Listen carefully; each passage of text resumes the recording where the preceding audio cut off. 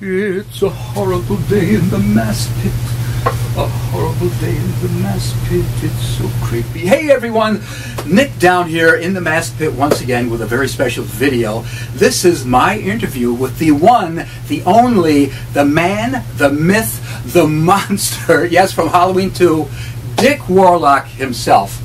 Every time I'm working on one of these masks here, when I'm styling the hair, when I'm doing the weathering, the painting and everything, I wonder, why does this look this way and why does that look that way? And every time I get a question, I would write it on this little piece of paper for probably the past maybe over a year, and with the intention that someday I am going to ask Dick Warlock himself these questions.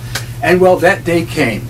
I was able to talk with Dick for a little phone interview, and he just answered the questions right off the top of his head. And it was very fulfilling to me to get these questions answered, because I didn't know the answer to them, and they may have been answered at some other interview. Dick has done tons of interviews, but you know, I haven't seen every interview. So hopefully you will gain some knowledge with this interview also. And you'll notice at the end of the interview, it ends kind of abruptly. That's because, well, I do my phone interview, had my phone right here with my camera set up, and right at the end of the interview, my camera died. The battery died, or the memory ran out, or something. So it ends abruptly, but that was basically the end of the interview. We said our goodbyes and 10-4 good buddy, over and out. And that was the interview, so you didn't miss anything. So let's get on with the interview right now. Oh, go. I'd be glad to do that for you, Nick. Okay. Hey, can I ask you a few questions? I know you just said you don't like to do phone interviews, but I'm going to do a phone interview, as a matter of fact, Friday. Is it Friday? Today at 5 o'clock. So go ahead and ask your question. Okay, here's my quick questions. I've been writing these on a little piece of paper while I'm making masks so I could remember to ask you. Let's see. Okay. Now, the first one I already asked you a few months ago. How did you get your name? A friend of mine named Jerry Vance, who I've known for years and years. We met in 1956 at Gordonville. He had seen a movie called Warlock, which was a Western.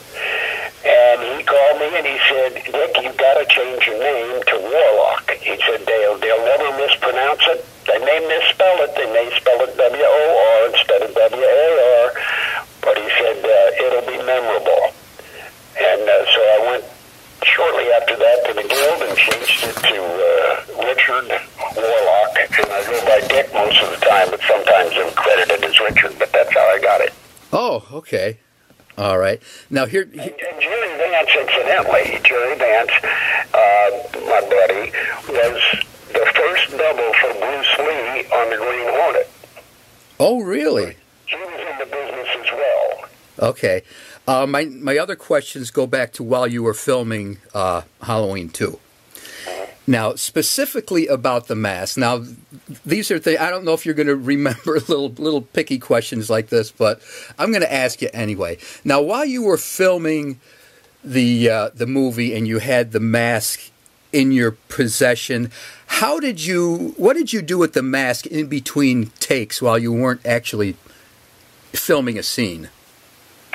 Carried it around with me most of the time. Oh, really? And when I wasn't, I gave it to the prop man. Okay. Now, did they ever, like, try to clean the mask up? Like, this thing's getting pretty ratty, you know. Can somebody run a washcloth across it? Was there any kind of mask care or anything? No. No, really? See, now none that I know of. Oh, okay. And now also, when you were filming a scene, because the hair is such an important part of that mask in the movie and in pictures and everything, was the hair ever, like, consciously styled? Like, let's get a little piece sticking out over here and a little piece sticking out over here. Was there ever a stylist for the hair? No. No. I pulled it on and ran my hands from the front as far back as I could.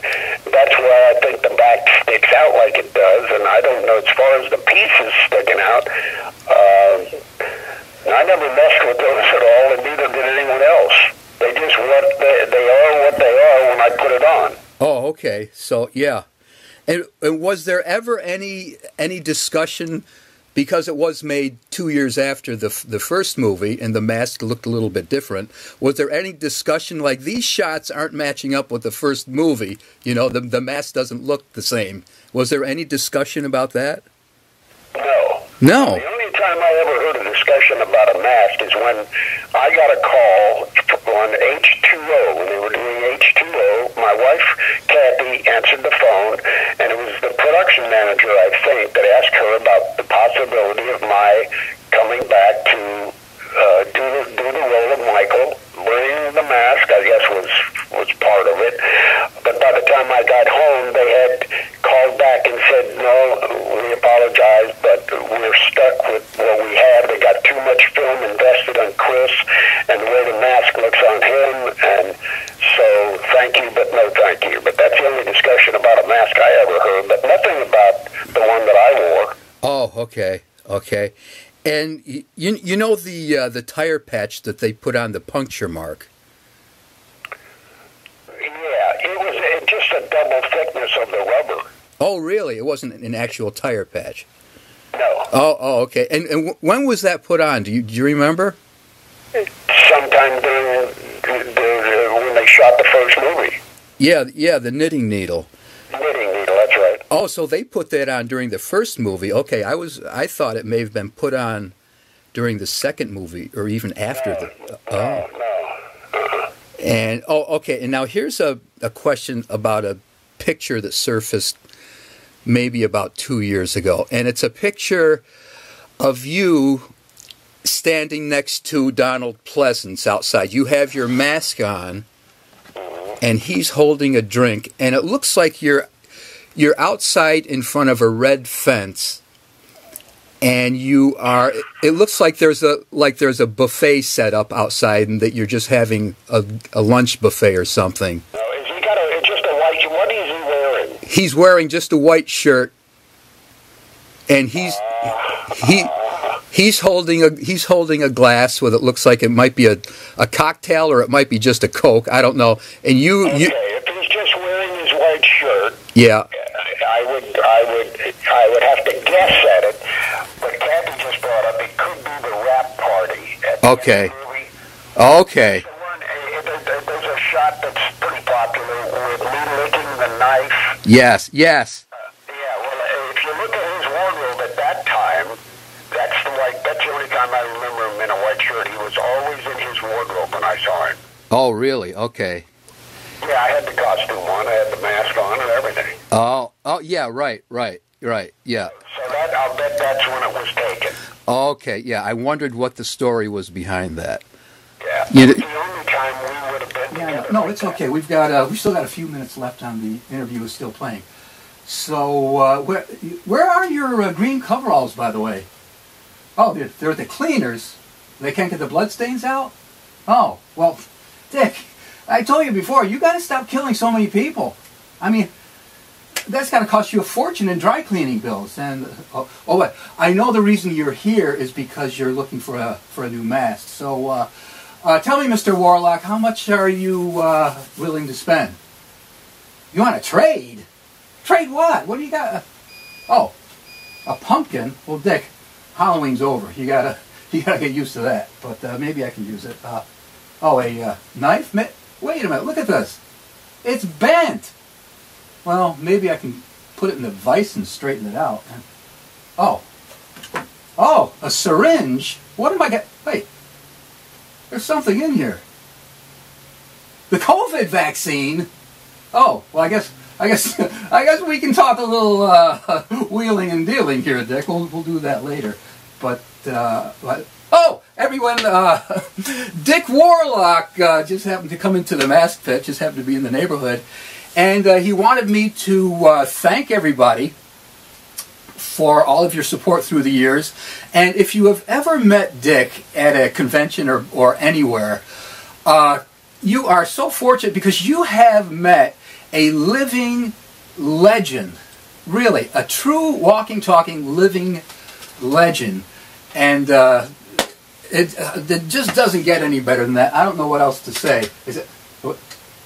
Oh, he wanted me to tell you also that he just gave his website, dickwarlock.com, a overhaul. And just like a mask overhaul, he gives his website an overhaul. But anyway, there's pictures on there. And one thing that I liked, I checked it out the other day, he included a blog on his website, and I'm sure you're going to be updating that every now and then to let us know just what Dick Warlock is doing today. And so thank you everybody for watching the interview, and who knows, maybe we'll do another one, Dick, sometime, you know, but we've got our appointment. I've got to take him down to get his coveralls at the dry cleaners, so come on, Dick, we got to, Dick, come on. No, we've got to go. I know you want to hang around the mask pit, but we got to go and get your real cover. Dick, you're a little stiff there. Did you ever hear about glucosamine?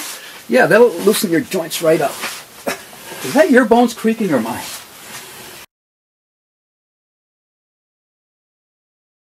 Oh, hey there. Nick down here in the mask pit, and I'm bringing you a very special video today because about the... Let's do this whole thing right over. Oh, hey! Oh, what happened here? We're just going to keep going on with the video here. Okay, come on. Okay, let's do that again. And very special video today. It's my interview with the one in Let's do it again. Yeah, I know. It's just about. Oh, Dick. While you're here, would you sign? This is my favorite picture of you.